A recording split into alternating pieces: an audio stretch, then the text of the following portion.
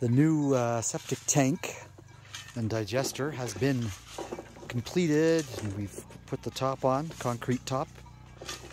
This is all the dirt that was taken out of the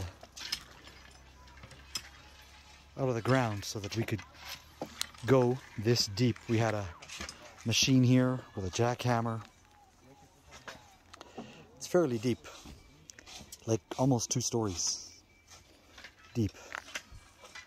It's supposed to really do the job now.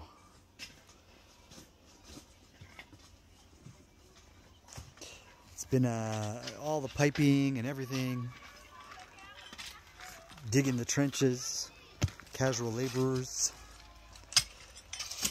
All of these new water project upgrades and septic system upgrades have cost us 15,000 Canadian dollars roughly.